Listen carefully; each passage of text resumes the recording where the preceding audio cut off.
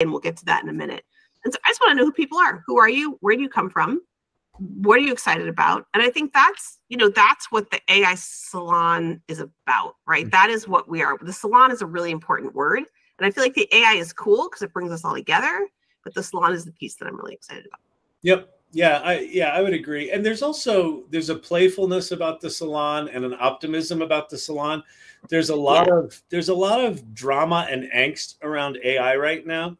And what this group has evolved into, or has sort of grown up into, is a group of people that are like, screw it, like it's coming whether we love it or hate it, so we might as well just lean in and have some fun with it. It's a good point, right? Yeah.